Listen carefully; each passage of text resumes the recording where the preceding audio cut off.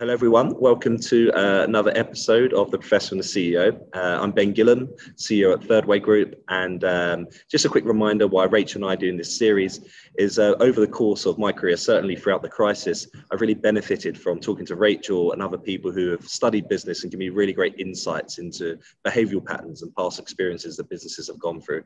And we thought it would be a great series to do to sort of talk about the crisis and talk about the first-hand experience that we at ThirdWay are going through. And hope that that reaches other business owners and people who are interested in business and indeed studying in the crisis to learn from that. So today we're talking about empathy and the role of empathy within leadership in an organisation. Rachel, is there anything you wanted to add on top of that? Just to maybe introduce myself and to say that I'm Rachel Doern and I'm a senior lecturer in entrepreneurship, and my research tends to focus on entrepreneurship in times of crisis with a particular focus on crisis management and resilience. And as Ben mentioned today, and those of you who are joining us, welcome. We're discussing the role of empathy in a crisis. And if you have any questions throughout the session, please include them in the chat function. We'll be sure to get to those in a little while. So I just wanted to begin by saying a few words about empathy and why it's important in the workplace. So empathy really reflects the desire and the ability to understand the feelings of another person. And perspective taking is often associated with empathy. So that's the ability to see the merit or the value in someone else's point of view, to really understand their position or understand what it's like to be in their shoes. And I think empathy is important in the workplace for a number of reasons. Firstly, there is some research to suggest that empathy is positively related to job performance. So empathic business leaders, their performance is rated more highly by their employees. So they're seen as doing their jobs better than those individuals who are rated lower on empathy. Research also suggests that leadership approaches that espouse benevolence, which is all about protection and caring for others, and empathy, that they tend to create the kinds of organizational cultures that are characterized by appreciation, allegiance, trust, and also lead to higher levels of job satisfaction, employee satisfaction rather, within the organization. And I think empathy is also important in the workplace because it creates the kind of organizations that people want to work in or with and for. So for instance, it can increase retention rates, employee retention rates within organizations, but also it can positively influence the organization's brand to customers and to clients. So your employees are your ambassadors of your products and services. And I think clients and customers really pick up on when they're treated well within the organization. And empathy further within an organization can fuel collaboration and innovation. So certainly that's not an exhaustive list by any means, but just some of the reasons why empathy can be important in business or in the workplace. And Ben, I wanted to turn to you by asking you,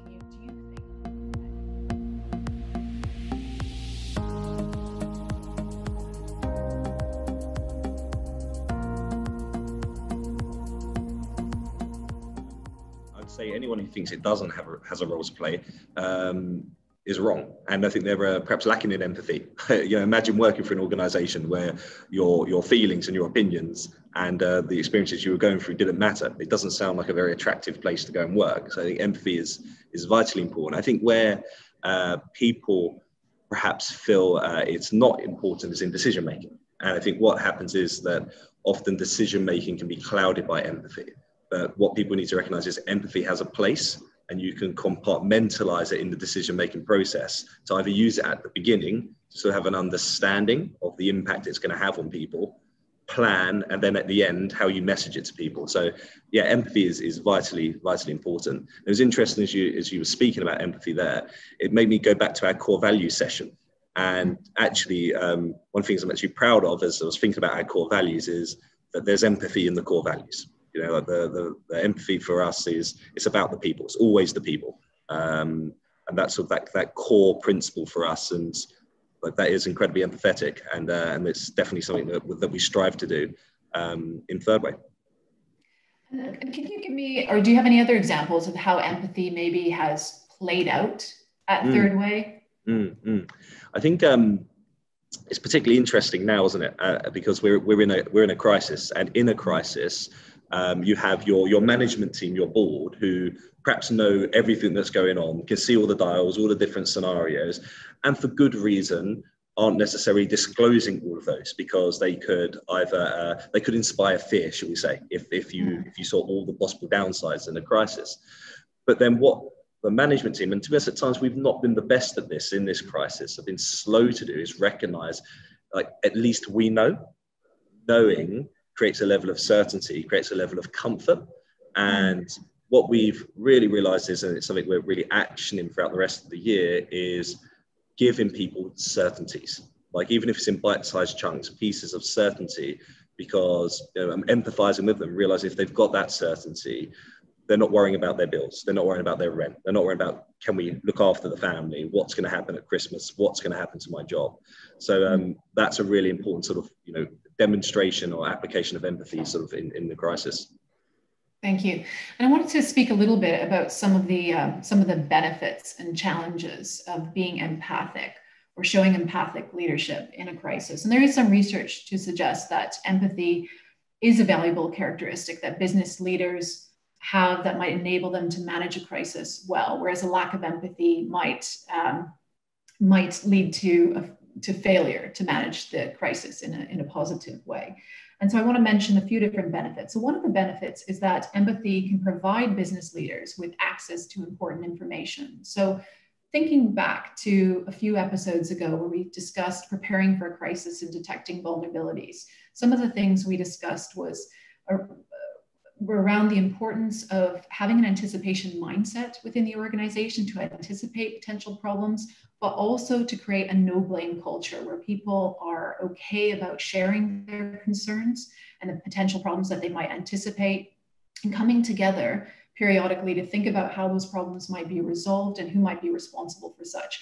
And I think when business leaders are empathic, they create that kind of culture where people feel comfortable to share their concerns. So not necessarily even in relation to the current pandemic, but in relation to crises generally, trying to anticipate what can go wrong within the organization. I think emotional cues can also clue business leaders into potential problems that might arise, but also how long they might last. And in the case of the current crisis, I think empathy can also clue business leaders into some of the challenges that they might face in relation to business recovery, especially as it relates to all the complexity around individual circumstances. So in terms of individuals' health concerns, in terms of individuals' comfort levels, in relation to going into work, in relation to individuals' living situations or carrying responsibilities, all of these things. And an empathic business leader can sit down and work with these individuals or collectively as an organization to think about what can we do in a positive manner to work to move forward. And some of the business owners I've been speaking to over the last few weeks and months have said that after the first lockdown, for instance, in the UK, not everybody was ready to go back to work or felt comfortable in doing so. I see Ben nodding at the same time. And so, having to, come up with alternative arrangements for these individuals, which in some settings might be quite difficult. So if you have a remote capacity to what you do, then that might be more straightforward in terms of setting up people at home with IT support and otherwise. If you're in a face-to-face line of work like hospitality, the solutions might be still there, but less numerous in number. So it's about working with your staff. So empathy can provide business leaders with important information in relation to a crisis, but empathy can also give business leaders and employees a greater sense and deeper sense of appreciation for one another, I think, as well. So a lot of people I've been speaking to over the last little while, again, business owners, managers, and CEOs have suggested that the crisis in a way has brought them closer together, that they have a better understanding for individuals' circumstances at home. And also that their teams in many ways have stepped up and stepped in to alleviate some of the pressures on those individuals, which has been quite helpful. Employees in turn might reflect on the crisis and how their business leaders have been managing such and how their organizations have been managing such. And if they've been clear in their communications and if they've had to make difficult decisions, but have done so in a positive way in terms of how they've communicated, if they've sort of decentralized some of those processes and tried to create less rather than more bureaucracy, then I think people will reflect positively in a way on this period, which might help recovery, but also the post-crisis period as well. And then finally, I think empathy can also allow business leaders to be more reflexive or reflective of their own leadership style and roles over the last few weeks and months to see, hey, where have I been performing well and how have I been responding, and to, take some pride in all of their efforts in relation to such, but also to think about how can I do things differently? How can I change? How can I adapt? How can I improve? So Ben, what would you say for some?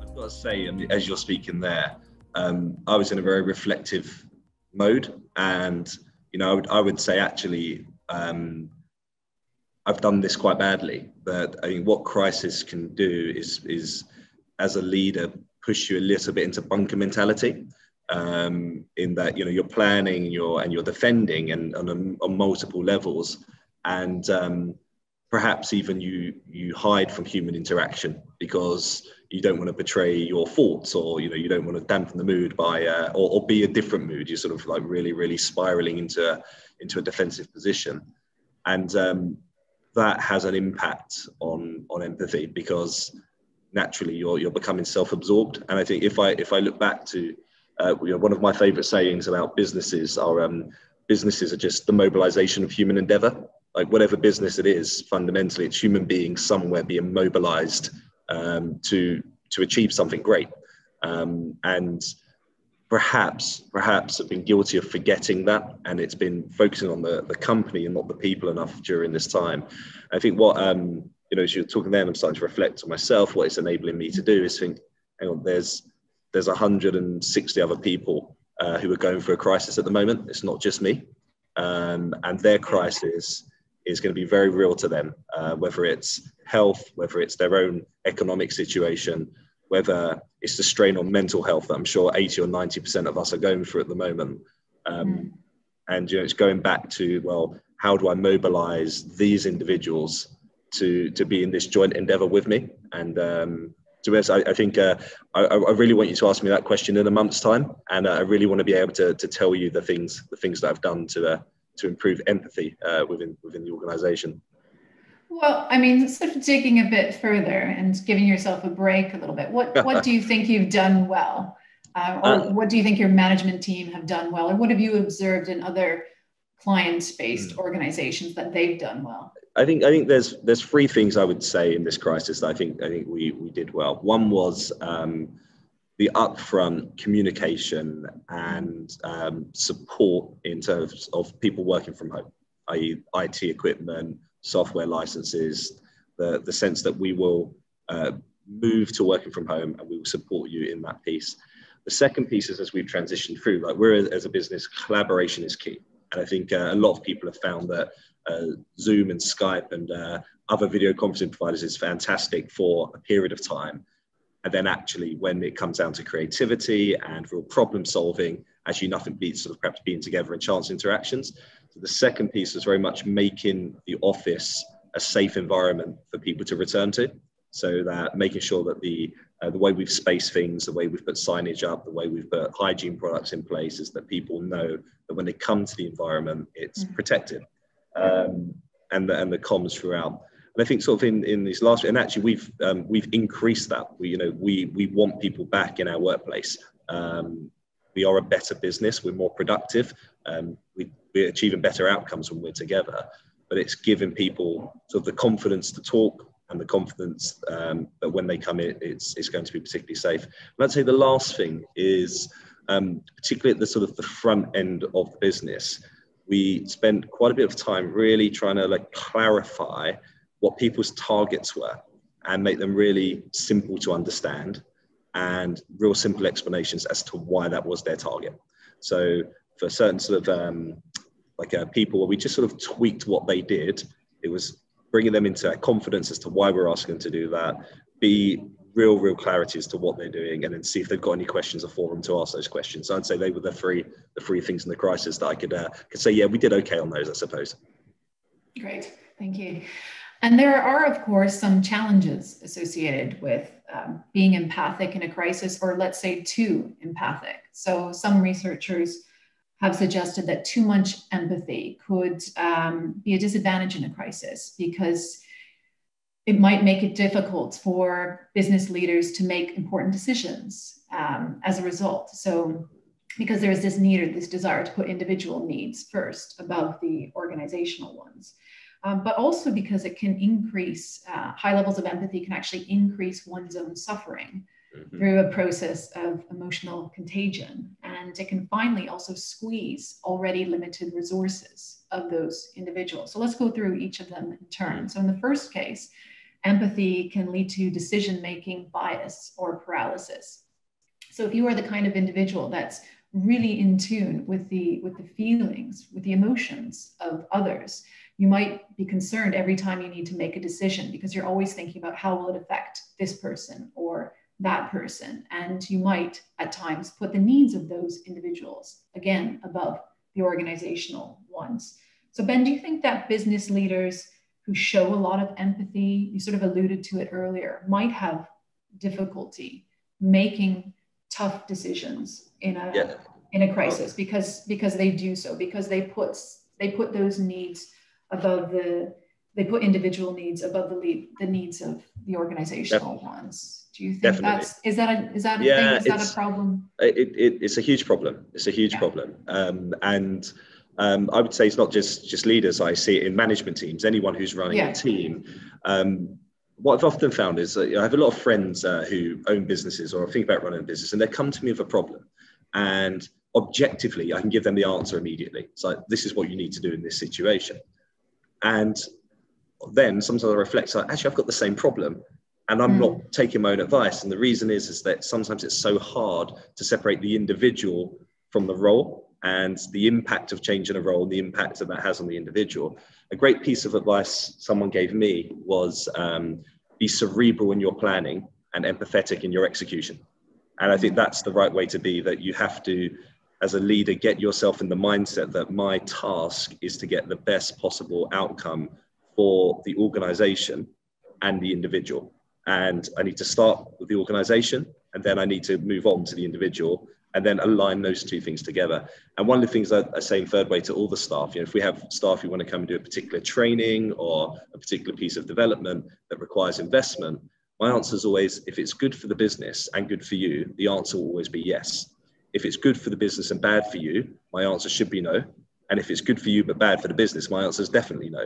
And that's how sort of try and rationalize that empathy and that decision making. And I think, sorry, I'm going on a bit, Rachel. I think empathy, I always feel like a good business leader is someone who's a B+ at almost everything and an A at a couple of things. And empathy for me is like one of the firm sort of B+ boxes that you need as a leader. It's a tool that you need to understand. You need to understand the power of it, but you also need to understand that power can be crippling as well. That if it's stopping you from making key decisions, particularly in a crisis, because you're trying to perhaps protect one individual, you might harm 100 individuals. So you have to know how to deploy it, and you also have to be brave with yourself about when to park it and how to use it.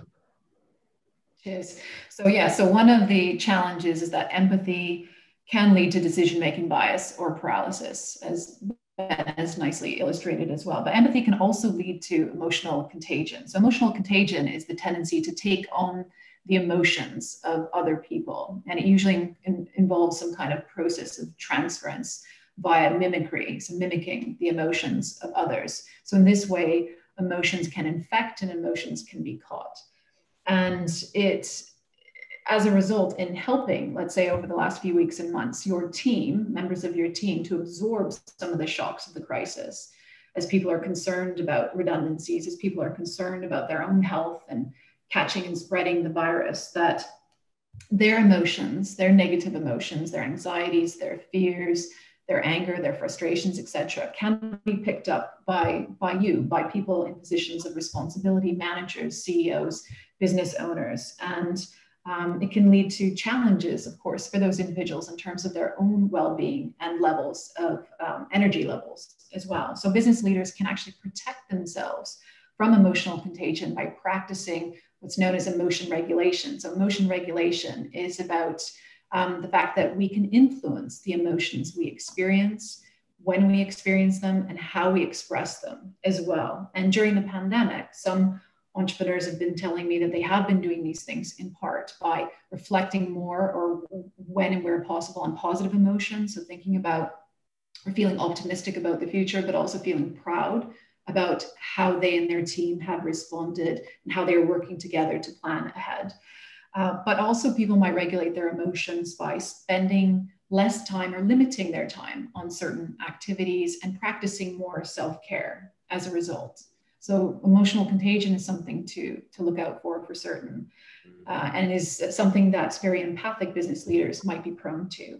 And empathy might also leave business leaders with fewer resources. So some researchers have argued that very empathic business leaders, because they're always attending to the feelings of other people and trying to respond to such, that they might have less time and less cognitive resources or headspace to deal with other issues that are pressing during the crisis, has been alluded to, like structural issues or strategic issues or even technical issues around the crisis. And I think this is especially worrisome or an issue for small business owners who already have a number of demands on them, and for whom the crisis has created even more demands, and they're wearing many hats in any case. So for instance, one of the individuals I spoke to a couple of months ago mentioned that in having all these different kinds of meetings to build collegiality within the organization and to connect people, that it was creating so much extra work to have these meetings, social and professional ones, much more so than they would normally have experienced when they're doing face-to-face meetings in pre-crisis times. So Ben, do you think...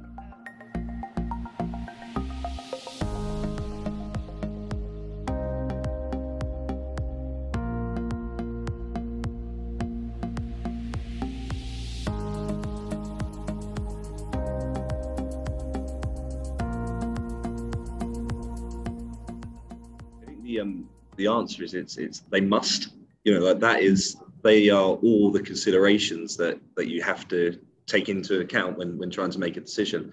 Emotional contagion is a great term. I'd never come across it before today in this topic, and it's one of those scenarios, isn't it, where something that on the face of it is positive, like empathy is almost a virtue, can become a real negative. And can become, contagion is a great word. It's like it's consuming, and it is a problem. I think as a business leader, the best advice I can give, or how I try and do it myself, is whenever something emotional happens, something with an individual happens, it is overwhelming. Like you can sort of feel really strongly about what you should do, and I've often found actually taking myself for a walk.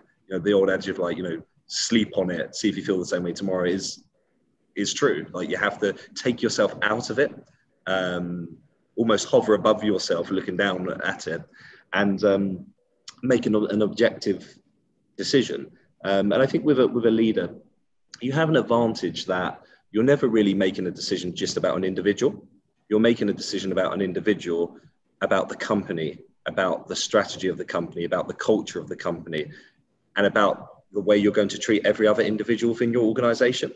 So I actually find that quite comforting, because it enables me not to just stay in one moment or with one thought process, but to really have a considered approach to how I deal with perhaps a problem with an individual, or a scenario where I have to show empathy.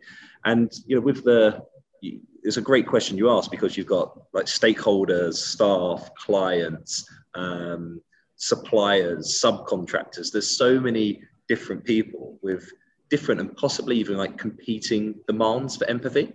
Right. And it's a real it's a real skill to sort of be aware of that. And you don't necessarily want to rank them. You want to create an environment where the ecosystem and the culture you're creating is alive to all of them, and is, I think, transparent and clear with them as to how you can meet their needs, but how sometimes you can't because it's in conflict with someone else within that whole stakeholder group.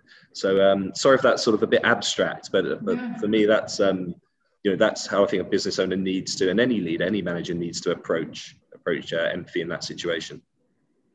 Thank you. And I think one of the final areas I wanted to cover was to discuss how we, as individuals generally, as employees, as business managers, CEOs, business owners and so on, and how organizations in general, how can we all be more empathic? Because there are some benefits, certainly. And going back to what you said at the beginning as well, I think empathy is important in general in the workplace and certainly in times of crisis. So I think there is a lot of research on this, and there are a lot of news articles and social media publications as well, and just trying to collate some of those different ideas. I think one of the first issues or topics that comes up is really practicing active listening. So that's something that we can do to be more empathic. And that's all about thinking and reflecting on the verbal and nonverbal cues that we give to people when they are sharing something with us.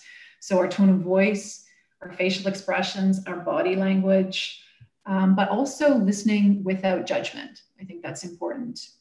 Another thing we can do is we can practice perspective taking. So again, trying to think about what it's like to be in someone else's position, what it's like to be in their shoes right now at this time during a crisis or otherwise.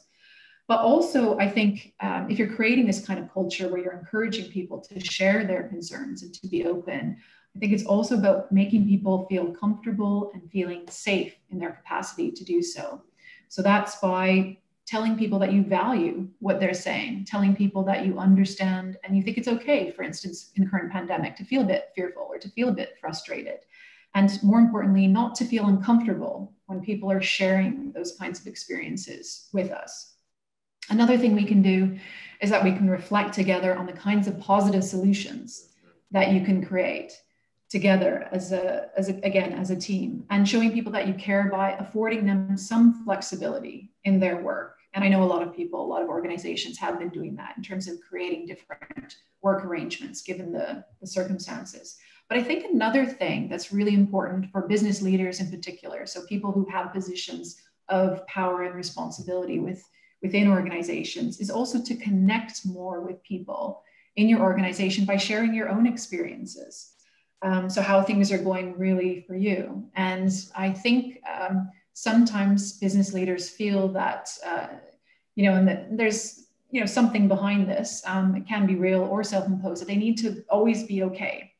They always need to project to everybody else that everything is fine and you're managing in particular quite well. But I think in a crisis like the current pandemic, that's not necessarily the best approach. Pretending everything is fine when for a lot of organizations, it's clearly not. Might be perceived by your staff to be not very authentic in the former case, but also positive emotions aren't always positive in the sense that they can breed complacency. So people might think, well, everything is fine.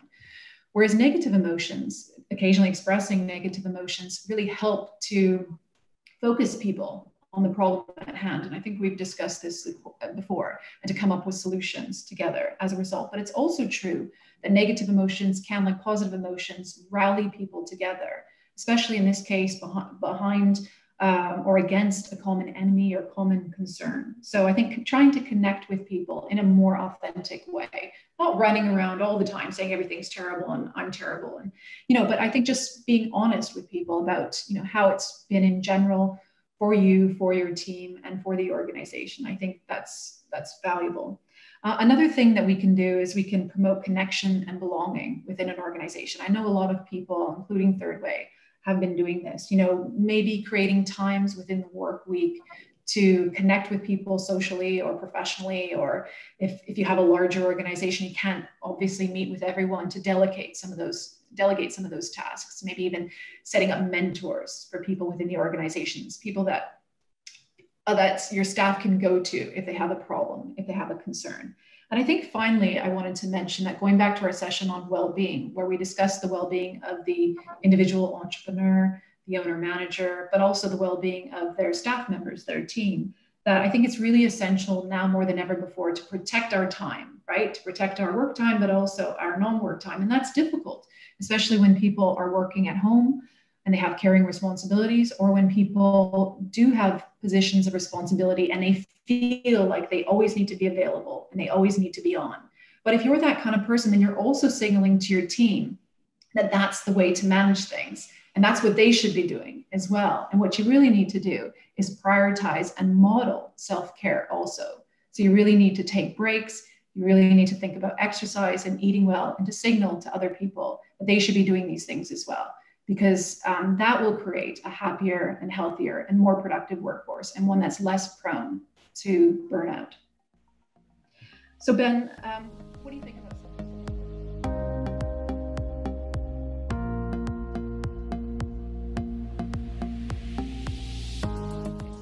I think I've got two observations. One's very much a personal observation, that I think everything you just said is gold, and but it's overwhelming for a leader, for any person, to be able to execute all of those things. And I think as a leader, there is certainly this sense of, yes, you want to show people, show everyone you're okay and everything's okay.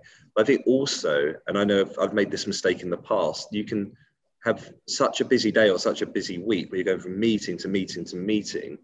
And when you arrive at the meeting, you are becoming the person they need you to be. So sometimes that's the encourager, sometimes that's the visionary, sometimes that's the strategical thinker, sometimes that's the rebuker. Like you become the person the meeting needs, and you get to the end of the day or the week and you're emotionally exhausted. And it's because you've not taken care of yourself. You've not given yourself enough time to sort of decompress. And I found like that to my own detriment, that then leads to often feeling unwell and feeling exhausted and then not performing well. I think more from reflect on, say, a business more objectively, like the key thing is recognizing all of the things you just said, how they are vital tools for a business, and then like finding the people within the organization who are the right leaders for them. Some people are exceptional listeners. Like, I'd imagine most business leaders like are not in a crisis because they've got 100 things on their mind. Some people are really, really gifted at actually getting to the root of the problem with people and mentoring and coaching or pointing them in the right direction. Perhaps a business leader won't be so great at following things through after listening. And I feel one of the things we do well in the business is that we do push responsibility out to individuals to say, well, if you want to lead this, you can. What support do you need from us? And we've got a great people team here who are constantly reaching out, creating committees, not just for the sake of it, but for like really meaningful outcomes for the individuals. And that leads to really meaningful outcomes for the business. Thank you. No, I think there's some really great advice there. And I agree. I don't think any individual should feel that they have to take on all of those things by themselves. I think it's about a collective effort across the organization. And so just turning now to a couple of questions that we have from our viewers. One person asks, how can I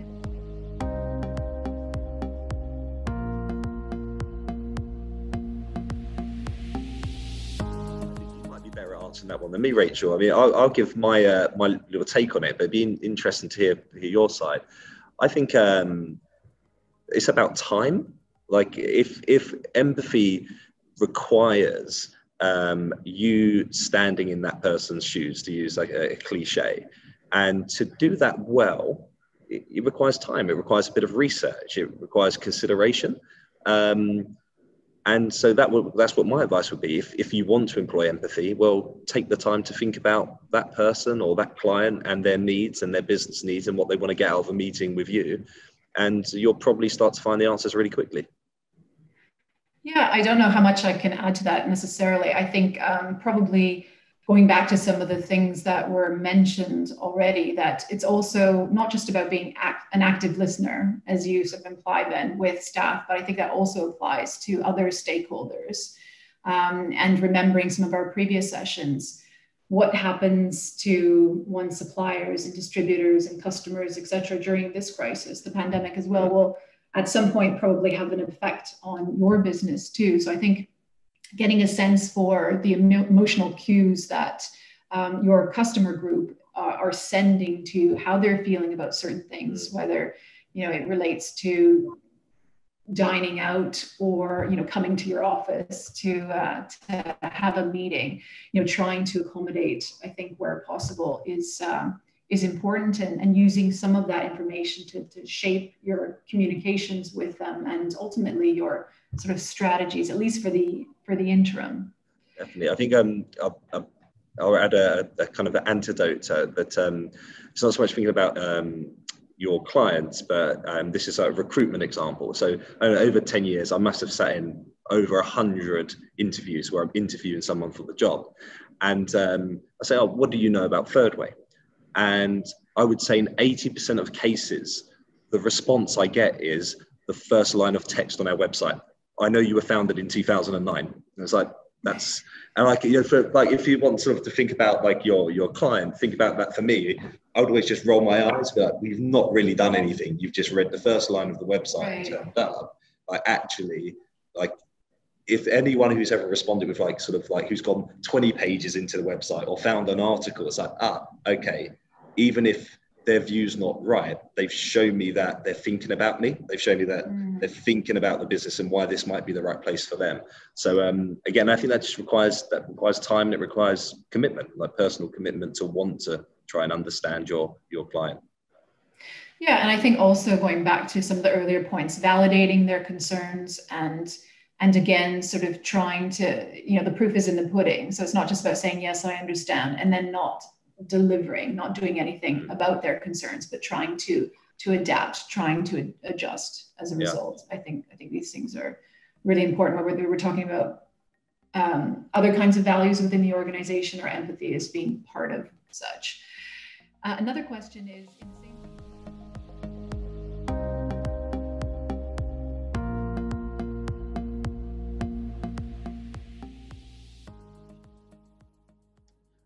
really good question. So I have a conviction that all businesses reflect their leader, for good and for bad. And that might be a broader thing, a leadership team. I look at ThirdWay, some of the good things about it. Yeah, I can recognize in sort of the personality traits and the passions of myself and my business partners, and some of the bad things I recognize in our characters as well. And so I believe there is a strong onus on the leader to ensure empathy runs throughout the organization. And it should, like it has to come from the top, but it certainly should trickle down and it should be felt throughout the organization. And I would go as far as to say the staff within an organization should have the right to appeal to it, to ask for it or demand it, or, you know, request it to be factored into any decision-making process.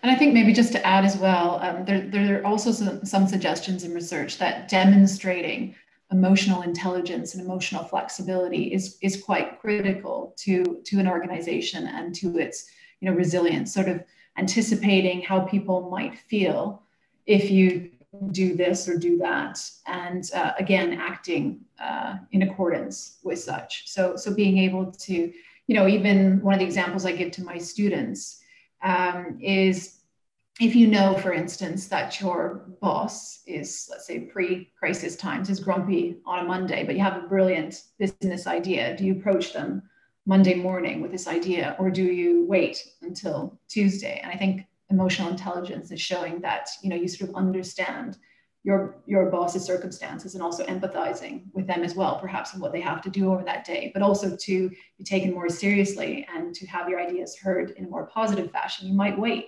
until the Tuesday. So I think, you know, empathy is a form of emotion, or even emotional intelligence in a way. It's a great example of how it needs to work both ways, because equally an employer, a leader should go, hey, there must be people in my organization who are coming up with great ideas all the time, but perhaps they don't feel they have a forum to share them with me. How do I create that forum?